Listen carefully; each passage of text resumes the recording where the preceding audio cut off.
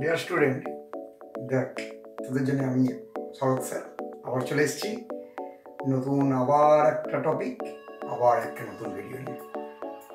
First যে basic concept পড়ানো চলছে চ্যাপ্টার, সেই বেসিক কনসেপ্ট চ্যাপ্টার একটা নতুন topic, empirical formula, molecular formula, বাংলায় বলে স্থূল সংকেত এবং আণবিক সংকেত।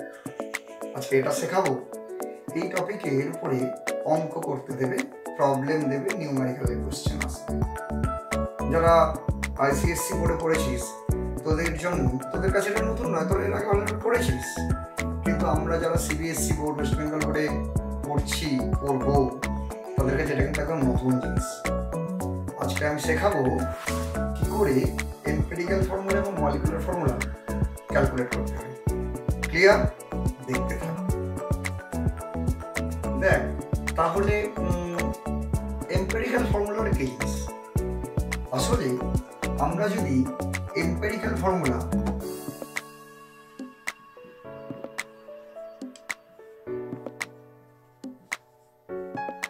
তাকে একটা n দিয়ে মাল্টিপ্লাই করি, n দিয়ে গুণ করি, তাহলেই আমরা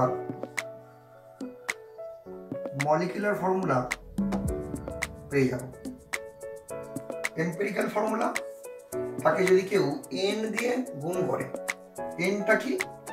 nটা এখানে একটা ধনাত্মক পূর্ণ সংখ্যা, মানে পজিটিভ ইন্টিজার। n এর ভ্যালু 1, 2, 3, 4, যে কোনো ধনাত্মক পূর্ণ সংখ্যা হলো n। nটা কিভাবে আসবে, কোথা থেকে আসবে, সেটা আমি পরে বলছি, কিন্তু n সবসময় একটা ধনাত্মক পূর্ণ সংখ্যা। যদি একটা এম্পিরিক্যাল ফর্মুলা আণবিক স্থূল সংকেত, তাকে কেউ যদি একটা পূর্ণ সংখ্যা থেকে গুণ করে, তখন সে আণবিক সংকেত বা মলিকুলার ফর্মুলায় পৌঁছে যাবে। একটা এক্সাম্পল দিই, ধরে নে একটা যৌগ, একটা কম্পাউন্ড, তার empirical formula CH। Empirical formula কি বললাম? CH, মানে স্থূল সংকেতটা হয়ে গেল CH। এম্পিরিক্যাল ফর্মুলাকে আমি EF দিয়ে লিখবো, ডিনোট করবো, মলিকুলার ফর্মুলাকে MF দিয়ে ডিনোট করবো। ওকে, তো এম্পিরিক্যাল ফর্মুলাটা কারোর যদি CH হয়, তাকে হোল n, n এর ভ্যালু হোল n করছি, হোল n।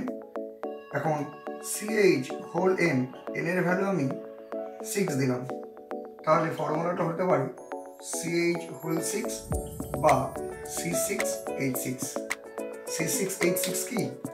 C6H6 হলো বেনজিন। দেখ, তার মানে যেই আমি n এর ভ্যালু পেয়ে গেলাম, তাকে আমি এম্পিরিক্যাল ফর্মুলার সাথে গুণ করে দিতে, সেটা হয়ে গেল মলিকুলার ফর্মুলা। ক্লিয়ার? আমি আরো একটা এক্সাম্পল দিচ্ছি, সেটাকে দেখতে থাক। ধরে নে কারোর এম্পিরিক্যাল ফর্মুলাটা CH3, এম্পিরিক্যাল ফর্মুলাকে n দিয়ে ইনটু করলে সেটা চলে যায় মলিকুলার ফর্মুলা CH3। তাকে যদি আমি n এর ভ্যালু 2 বসিয়ে দিই, তাহলে এটা হয়ে যাবে CH3 whole 2, that is C2H6। C2H6 কি রে? C2H6 দেখ কি? ইথেন। তার মানে এম্পিরিক্যাল ফর্মুলা স্থূল সংকেতকে একটা পূর্ণ সংখ্যা দিয়ে যতবার গুণ করে নিচ্ছি, তখন সেটা আণবিক সংকেত বা মলিকুলার ফর্মুলায় পৌঁছে যাচ্ছে। আর কিছু অসুবিধা? এবার আমি অঙ্ক দেব কিভাবে এম্পিরিক্যাল ফর্মুলা, মলিকুলার ফর্মুলা অঙ্কগুলো করতে হবে। নিউমেরিক্যাল আসবে, 3 মার্কস দেবে, খুব ভালো করেছে, একটা আসবেই। দেখ, বোর্ডে আমি একটা অঙ্ক করেছি, অঙ্ক 2 দিয়েছি, এটা একটা নিউমেরিক্যাল, এটা আসতে পারে। আমি একটু পড়ছি, কার্বন, হাইড্রোজেন ও ক্লোরিন সমন্বিত একটি যৌগে কার্বন আছে 10.04%, ক্লোরিন আছে 89.12%। মানে একটা কম্পাউন্ড, একটা যৌগ, যেখানে কার্বন, হাইড্রোজেন আর ক্লোরিন এই তিনজনের কম্বিনেশনে কম্পাউন্ডে তৈরি হয়েছে, যেখানে পার্সেন্টেজ অফ কার্বন 10.04% এবং পার্সেন্টেজ অফ ক্লোরিন 89.12%। হাইড্রোজেনের পার্সেন্টেজটা বলে দেয়নি, ক্যালকুলেট করলেই হবে। যাই হোক, তো যৌগটির বাষ্প ঘনত্ব মানে vapour density of the compound 59.75। আণবিক সংকেত কি হবে? মলিকুলার ফর্মুলা কত জানতে চেয়েছে। আমি অঙ্কটা করছি, প্রথমে একটু দেখতে থাক। ওরা বলেই দিয়েছে অঙ্কের মধ্যে, কার্বনটাকে বলে দিয়েছে 10.04%, ক্লোরিনটা বলে দিয়েছে 89.12%, তাহলে হাইড্রোজেনটা কত হবে? টোটাল তো 100 থেকে মাইনাস করে দেবো, এটা করলেই 0.84%। তার মানে কার্বন আছে 10.04 গ্রাম, ক্লোরিন 89.12 গ্রাম, আর হাইড্রোজেনটা 0.84। ক্লিয়ার? আমি এগুলোকে পার্সেন্টেজে লিখেছি। কার্বন তার অ্যাটমিক মাস পারমাণবিক ভর কত রে? 12। ক্লোরিন তার পারমাণবিক ভর অ্যাটমিক মাস 35.5, আর হাইড্রোজেন তার পারমাণবিক ভর 1.008 বা 1ও লেখা যায়। এবারে এগুলো বেরিয়ে যাচ্ছে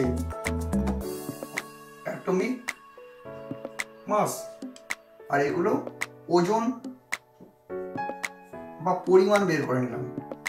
এবারে কেউ যদি মোল নাম্বার বের করতে চায়, মোল রেশিও বা তাদের মোল সংখ্যার অনুপাত, কার্বন, হাইড্রোজেন, ক্লোরিন এদের মোল সংখ্যার অনুপাত, মোল নাম্বার, তার রেশিওটা যদি বের করতে চাই, কার্বন 10.04 গ্রাম, তাকে যদি আমি কার্বনের অ্যাটমিক মাস পারমাণবিক ভর দ্বারা ভাগ করে দিই, তাহলে এই মোল সংখ্যা চলে যাবে। আবার বলছি, যে কোনো একটা পরমাণুর মোল সংখ্যা যদি বের করতে হয়, তাহলে তাকে তার ওজনকে পারমাণবিক ওজন দ্বারা যদি ভাগ করে দিই, তাহলে তার পরমাণুর সংখ্যা পেয়ে যাওয়া যায়। অ্যাটমিক নাম্বার হাইড্রোজেনের 0.84 ছিল পার্সেন্টেজ ওজন, আর পারমাণবিক ভরটা 1 বা 1.008। ক্লোরিন ছিল 89.12, আর ক্লোরিনকে আমি ভাগ করব 35.5 দিয়ে। এগুলো পরমাণু সংখ্যার অনুপাত, পরমাণু সংখ্যা অনুপাত, নাম্বার অফ অ্যাটমস রেশিও। 10.04 কে 12 দ্বারা ডিভাইড করলে 0.834 এরকম কিছু আসবে। 0.84 কে 1 দিয়ে ডিভাইড করলে 0.84, 89.12 তাকে 35.5 দ্বারা ডিভাইড করলে 2.51 এর মতো আসবে। এখন এই যে অনুপাতটা পরমাণু সংখ্যার অনুপাত, মানে ওই যৌগটার মধ্যে কোন পরমাণু কটা আছে, number of atoms present in this compound. কার্বনের, হাইড্রোজেন আর ক্লোরিনের কিন্তু সব দেখ ফ্র্যাকশন, ভগ্নাংশে এসছে। যে কোনো ফ্র্যাকশন বা ভগ্নাংশে থাকা অনুপাত রেশিওকে তুই যদি পূর্ণ সংখ্যায় মানে হোল নাম্বারে নিয়ে যেতে চাস, সবচেয়ে স্মলেস্ট যে ফ্র্যাকশন সেটা দিয়ে সবাইকে ডিভাইড করতে হয়। সবচেয়ে স্মলেস্ট ফ্র্যাকশনটা কি কার্বনের, আমি যদি প্রত্যেকটাকে 0.834 দ্বারা ডিভাইড করি, এটা এসে যাবে 1। এটাকে 0.834 দ্বারা ডিভাইড করলে এটাও নিয়ারলি ইকুয়ালস টু 1, কারণ 0.834 মানে 0.84 এর কাছাকাছি। আর এটাকে 2.5 কে আমি যদি 0.83 বা 0.84 দ্বারা ডিভাইড করি, সেটা 2.99, সেটাকে আমি হোল নাম্বার, কাছাকাছি হোল নাম্বার 3 নিয়ে নিলাম। এটা নেওয়া যায়। তার মানে আমি যে যৌগটা তৈরি করছি, যে কম্পাউন্ডটা তৈরি হবে, তাতে কার্বনের নাম্বার অফ অ্যাটম কত? 1টা, হাইড্রোজেনের নাম্বার অফ অ্যাটম পরমাণু সংখ্যা 1টা, ক্লোরিনের পরমাণু সংখ্যা নাম্বার অফ অ্যাটম কটা? 3টে। অতএব আমরা লিখতে পারি যৌগটা স্থূল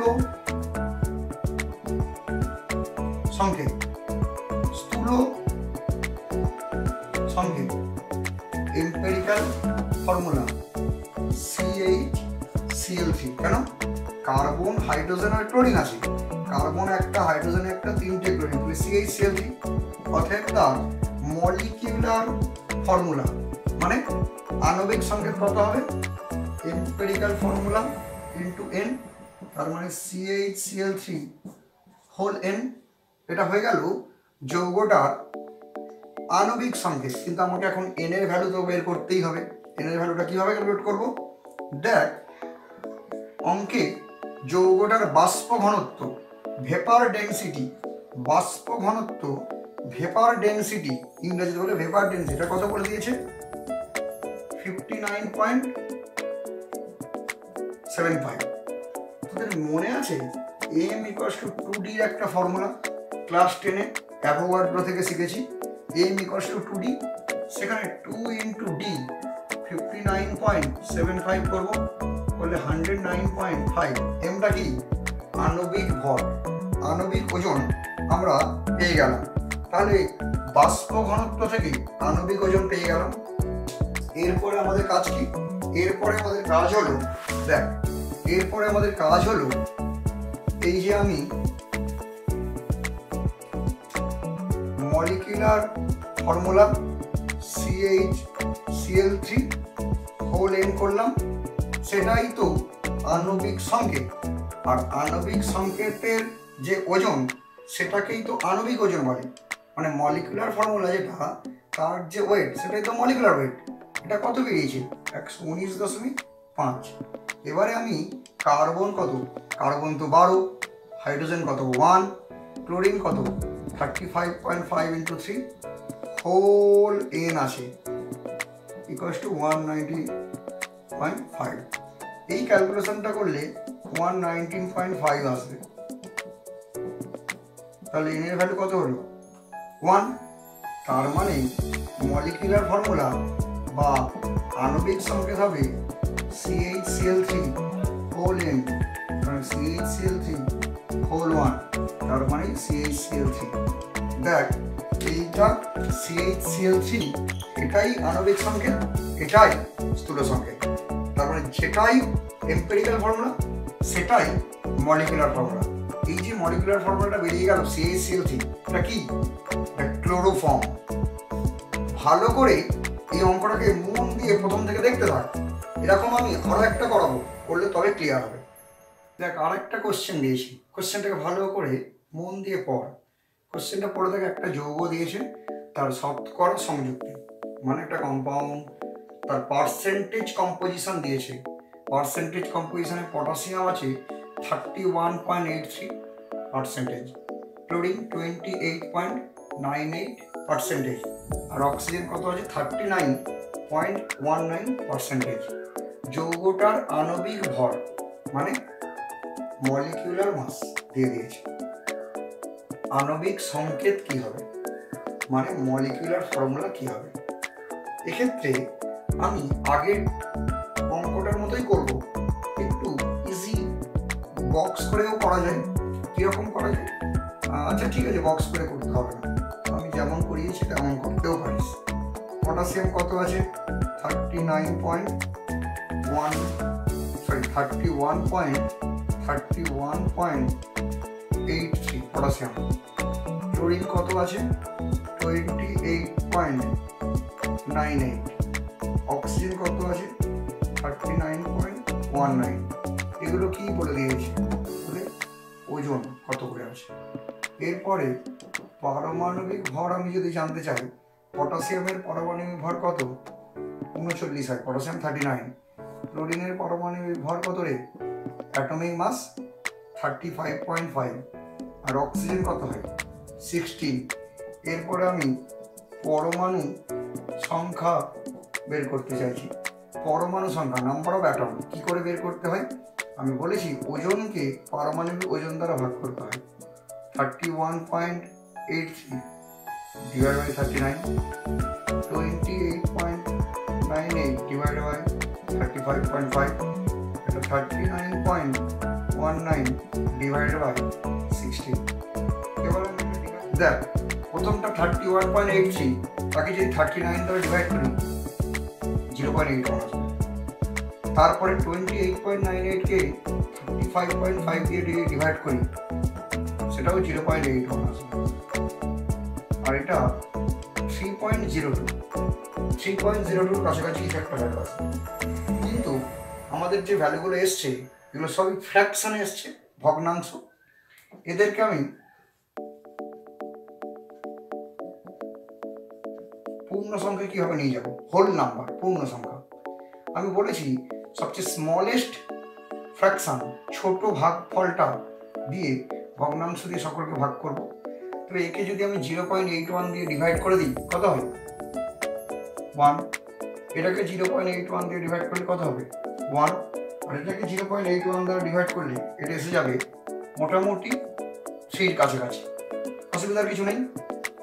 তাহলে আমাদের স্থূল সংকেত এম্পিরিক্যাল ফর্মুলাটা বেরিয়ে গেছে, একটা পটাশিয়াম, একটা ক্লোরিন, 3টে অক্সিজেন। এবারে আমাদের কাজ কি, আণবিক সংকেত মলিকুলার ফর্মুলাটাকে বের করতে হবে। মলিকুলার ফর্মুলাটা কি হবে, হোল এন। এবারে শর্তানুসারে কি, মলিকুলার ফর্মুলার ওয়েট সেটাই মলিকুলার ওয়েট, আণবিক সংকেতের ওজন সেটাই আণবিক ওজন। পটাশিয়াম কত 39.39, ক্লোরিন 35.5, আর অক্সিজেন 16 × 3, হোল এন এটা 122.5। এটাকে ক্যালকুলেট করলে 122.5ই আসবে। তাহলে এর ভ্যালু কত হলো 1। অতএব এম্পিরিক্যাল ফর্মুলা যেটা সেটাই আণবিক সংকেত বা molecular formula, ACl O3 potassium chlorate, এটাই হয়ে গেল যৌগটা আণবিক সংকেত। দেখ আরেকটা কোশ্চেন 3 নম্বর, একটু শর্টকাটে লিখেছি কোশ্চেনটা, বুঝতে পেরে যাবে, অত বড় বড় অঙ্ক লিখতে ইচ্ছে করছে না। একটা কম্পাউন্ড, একটা যৌগ যেখানে কার্বনের পার্সেন্টেজটা কত থাকা উচিত 40%, হাইড্রোজেনটা কত আছে 6.67%, আর অক্সিজেনটা বলে দেয়নি কিন্তু অক্সিজেন আছে। মানে একটা compound which is form by carbon, hydrogen and oxygen, where percentage of carbon is 40%, হাইড্রোজেনের percent 6.67%, and the percentage of composition of oxygen ওটা বলে দেয়নি, ওটা 100 থেকে মাইনাস করে বের করে নেবো। এবারে কি বলেছে, বলেছে যৌগটার ডি, যৌগের ডি মানে কি, যৌগটির বাষ্প ঘনত্ব, vapour density of the compound, সেটা কি বলেছে, অক্সিজেনের ডি এর এত গুণ, মানে অক্সিজেনের বাষ্প ঘনত্বের 2.813 এত গুণ, মানে এত টাইমস যৌগটার ভেপার ডেনসিটি, অক্সিজেনের ভেপার ডেনসিটির 2.813 এত টাইমস বেশি। কোশ্চেন হয়েছে যৌগটির সংকেত, আণবিক সংকেত মানে মলিকুলার ফর্মুলা এবং এম্পিরিক্যাল ফর্মুলা, এই দুটোই কি ক্যালকুলেট করে বের করতে হবে। আমি শুরু করছি, দেখতে থাক। কার্বনের পার্সেন্টেজ বলে দিয়েছে 40, হাইড্রোজেনের পার্সেন্টেজ বলে দিয়েছে 6.67, আর অক্সিজেনটা কত হবে 100 মাইনাস 40 প্লাস 6.67, এটা 53.33 হবে। এবারে কার্বনের অ্যাটমিক মাস 12, হাইড্রোজেনের অ্যাটমিক মাস 1.008 বা 1, আর অক্সিজেনের অ্যাটমিক মাস কত 16। এবারে আমি যদি পরমাণু সংখ্যা বের করতে চাই কার্বন, হাইড্রোজেন, অক্সিজেন, আমি একেবারে অনুপাতটা বের করে দিচ্ছি। কার্বনের ওজন ছিল 40 গ্রাম বা 40, তাকে আমি 12 দ্বারা ডিভাইড করবো। হাইড্রোজেনটা ছিল তোর 6.67, ডিভাইড করো 1.008, 1 লিখলেও হবে। আর অক্সিজেনটা কত আছে 53.33, তাকে ডিভাইড করো 16 দিয়ে। এগুলো ডিভাইড করলে আমার মনে হয় এটা 3.33 আসে, এটা আসবে 6.66, আর এটাও আসবে 3.33। তাহলে বুঝতেই পারছি সবচেয়ে স্মলেস্ট ফ্র্যাকশন, ছোট ডিভিশন যেটা ভগ্নাংশ 3.33, ডিভাইড করলে কত হয় 1:1। কার্বন, হাইড্রোজেন আর অক্সিজেন তাদের অনুপাতটা, রেশিওটা 1:2:1। তার মানে এম্পিরিক্যাল ফর্মুলা স্থূল সংকেত একটা কার্বন, দুটো হাইড্রোজেন একটা অক্সিজেন CH2O। তাহলে মলিকুলার ফর্মুলাটা কি হবে? মলিকুলার ফর্মুলা হবে CH2O হোল N। এটা হয়ে গেল আণবিক সংকেত। এবার যৌগটার আণবিক ওজন, যৌগ এই যে যৌগটা এর আণবিক ওজন সরাসরি বলেনি, যৌগটার বাষ্প ঘনত্বও বলেনি, একটু অন্যভাবে বলেছে। যৌগটার বাষ্প ঘনত্ব অক্সিজেনের বাষ্প ঘনত্বের 2.813 এত গুণ। এখন অক্সিজেন তার বাষ্প ঘনত্ব ভেপার ডেন্সিটি, অক্সিজেনের ভেপার ডেন্সিটি কত? অক্সিজেনের ভেপার ডেন্সিটি m = 2d। তাহলে d = কি হবে? m/2। অক্সিজেনের m মানে আণবিক ভর, আণবিক ওজন, মলিকুলার মাস কত? 32। 32 দিয়ে ডিভাইড করলে কত হয়? 16। তার মানে অক্সিজেনের বাষ্প ঘনত্ব ভেপার ডেন্সিটি সেটা 16 বেরিয়ে গেল। তাহলে যৌগটা যে কম্পাউন্ড যে যৌগটা তৈরি হবে তার ভেপার ডেন্সিটিটা কত বলেছি? যৌগটার বাষ্প ঘনত্ব অক্সিজেনের বাষ্প ঘনত্বের 2.813 এত গুণ বেশি। তাহলে আমাদের যে কম্পাউন্ডটা তৈরি হবে তার ভেপার ডেন্সিটিটা হবে vapour density of oxygen into 2.813। এইটা বেরিয়ে গেল বাষ্প ঘনত্ব। তাহলে যৌগটার D বেরিয়ে গেছে, কম্পাউন্ড যৌগটার M আণবিক ওজন কত হবে? m = তো আমরা জানি 2d, 2 × 16 × 2.813। এবারে আমরা শর্তানুসারে যেভাবে করি, আণবিক সংকেতটা CH2 হোল N সেটাই আণবিক ওজন। আণবিক ওজনটা কত? 2 × 16 × 2.813। কার্বন কত রে? কার্বন তো 12, হাইড্রোজেন কত? 2, দুটোর জন্য 2 × 2, অক্সিজেন 16 হোল N, আর এইদিকে 16 × 32, 32কে 3 দ্বারা গুণ করে নেবো, মোটামুটি 2.8 দিয়ে 90 এসে যাবে। এটা 16, 2, 18, 20, 30। তাহলে n এর ভ্যালু কত হবে? নিয়ারলি = 3। n এর ভ্যালুটা নিয়ারলি = 3। তাহলে ভাব যৌগটার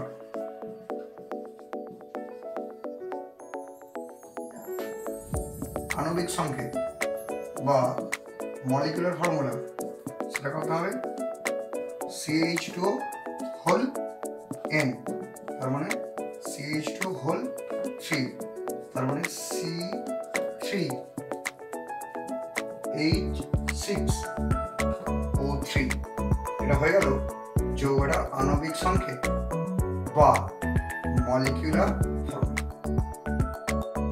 তো স্টুডেন্ট, তোমাদেরকে এম্পিরিক্যাল ফর্মুলা, মলিকুলার ফর্মুলার উপরে যতটা একটা আইডিয়া দিলাম, আশা করছি তোমরা বুঝতে পেরেছো।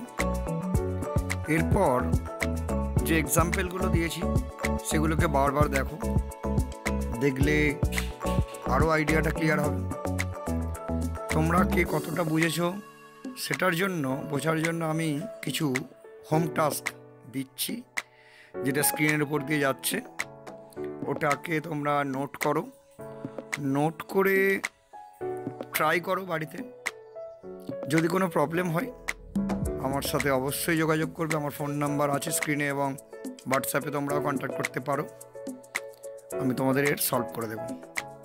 আজকের আমাদের এই ভিডিও এখানেই শেষ করলাম। আমার এই ভিডিও যদি তোমাদের ভালো লাগে একটু ফ্রেন্ড সার্কেলে শেয়ার করে দেবে, লাইক তো অবশ্যই করবে, আর চ্যানেলটাকে সাবস্ক্রাইব করতে কিন্তু ভুলবে না, কারণ নতুন নতুন ভিডিও এলে তোমাদের কাছে নোটিফিকেশান চলে যাবে। পরের দিন আবার কোনো নতুন টপিক নিয়ে আমি আসবো। টাটা।